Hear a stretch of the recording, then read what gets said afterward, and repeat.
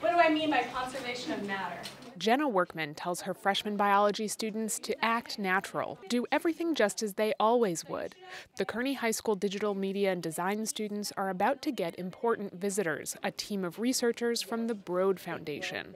This visit will be part of what determines whether San Diego Unified receives the foundation's coveted annual prize.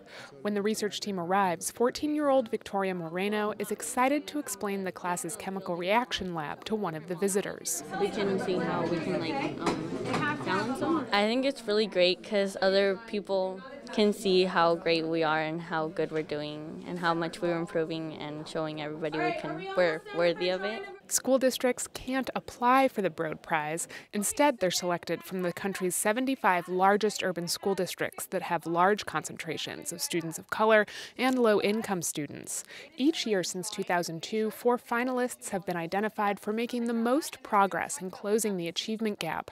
The foundation's policy director, Gregory McGinty, says San Diego Unified was selected as a finalist for the first time this year because the district outperformed others in the state on math, reading, and science tests. And San Diego also narrowed the achievement gap between Hispanic and low-income groups.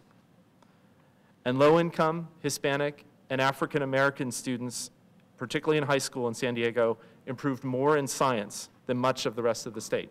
The researchers' visit to the Kearney campus is part of a 4-day evaluation of the district. They'll talk to about 350 staff, teachers, parents, and community members about how the district operates.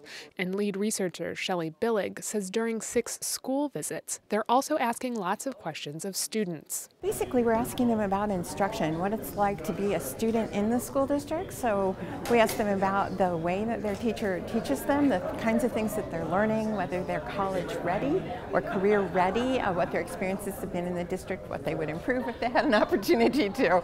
Researchers will use all of this information to see how San Diego Unified compares to their definition of a high-performing district. We've got 72 indicators that we look at. They're research-based best practices. We like to see the extent to which the district aligns its practices to what we know works for closing the achievement gap and raising all test scores. To outgoing city schools superintendent Bill Koba, the district's selection as a Broad finalist is like an Oscar nomination. He says they couldn't have planned for the honor, but that being selected validates the plans the district made to improve student learning. The annual goals and the strategic processes are embedded in advancing student achievement and graduating young people who are college and career ready. Doing so through quality teaching and learning and partnering at every level with staff, students, parents, and community members. Digital Media and Design School principal Cheryl Hiblin enthusiastically shows off those partnerships as she leads researchers through her school's classrooms. One design class researchers visit is working on bingo cards they'll pitch to the Surfrider Foundation for an upcoming volunteer event. Since Hiblin came to Kearney 14 years ago, test scores have risen above state targets and more students are headed to college.